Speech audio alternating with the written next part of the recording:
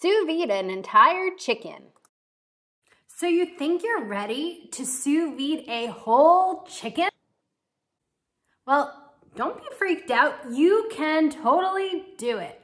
Although it is actually quite a bit different than sous vide cooking chicken breasts, for example. So I'm gonna take you into the kitchen today and show you how to sous vide an entire chicken.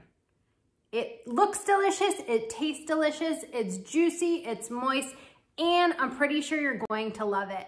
If you want to feed a whole family or just want some serious leftovers for the week, this is a recipe you will dig. Right here, you're gonna learn first how to vacuum seal a whole chicken, what you have to do before you even put it into the bag to vacuum seal it. There's a little trick there so it cooks perfectly. And then I'm gonna go over the right time and temperature for you to sous vide your entire chicken. It's gonna be delicious and I can't wait to show you. Oh, by the way, I'm Jenna here from SipBiteGo, and you can subscribe to the SipBiteGo channel on YouTube and make sure to click the little bell if you want to know when my next sous vide recipes come out. I have so many delicious things coming your way.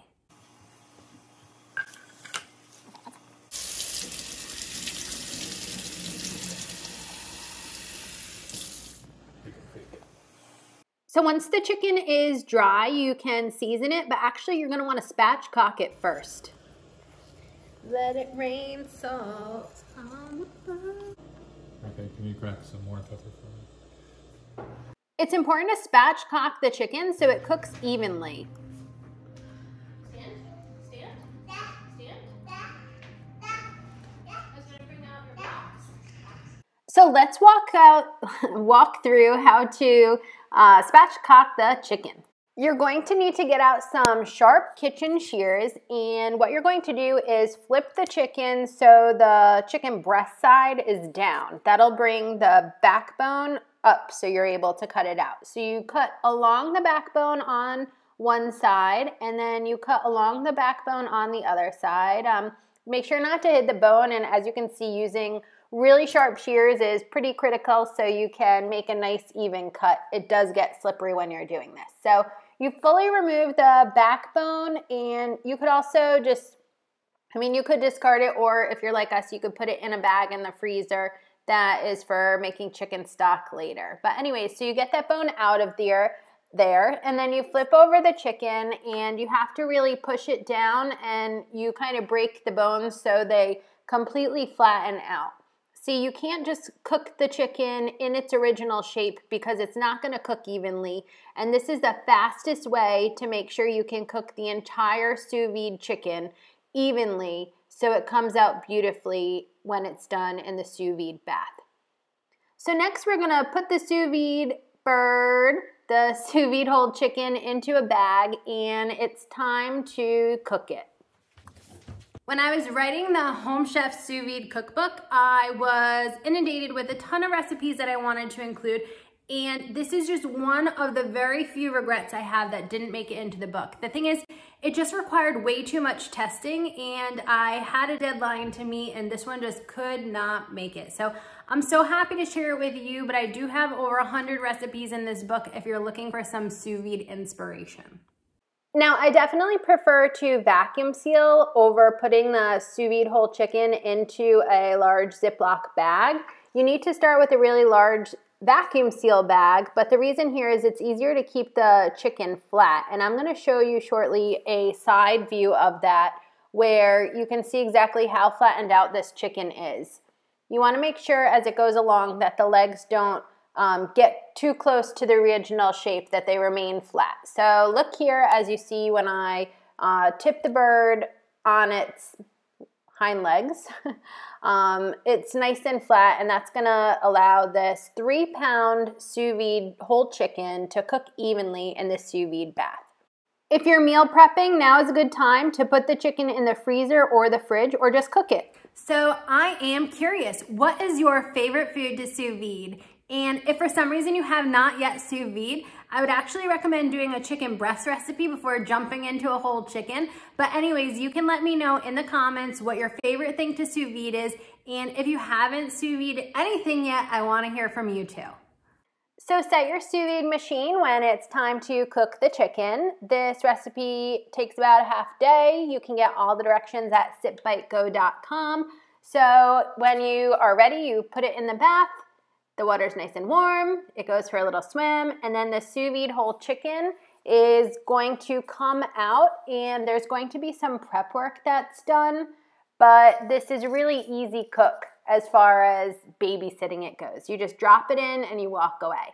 Now, just take a quick look here on the counter. You'll see that I always use a cutting board under all of my sous vide cooks. The reason is because you have to be careful that natural countertops don't get ruined with sous vide cooking. It's something that happens, unfortunately. It's never happened to me, but I learned early on just always to put a cutting board under. So when the chicken is done cooking from the sous vide bath, it's time to shock it in an ice bath. That's going to cool it. You could also put it in the fridge or the freezer after, but I'm going to go right into broiling it in the oven, which is going to turn this into like a roasted sous vide whole chicken experience. And yeah, there was a little gunk left over, so just pat that all dry so it is a nice clean bird, and when it goes into the oven, it's able to roast, and it's not all steaming because there's too much water on the outside. So I put a bunch of butter on the outside. Here's a beautiful slow-mo for you. I just thought it glistening was kind of something out of a dream. So here I'm putting liberally a bunch of butter on the outside of the chicken, and then cracking some fresh pepper on top and some garlic salt, and then it's ready to go in the broiler. Now this bird is broiled on high for, I don't know, about 5 to 10 minutes. It really depends on your oven. We have this double oven situation, and each of them cooks differently. One's a convection oven, one just heats it. So use your judgment here. You want it to look like this when it's done. It's going to come out golden brown, and rotate it in the oven like you saw me do if sometimes your oven is uneven when it heats. Oh my goodness, doesn't it look gorgeous? Well, my husband, who was a chef when we met, is still a home chef now, but anyways, he always says to let the food rest for about as long as it cooked. Now, this cooks like all day, so that's not going to go on here. But letting the chicken cook for about 15 to 30 minutes.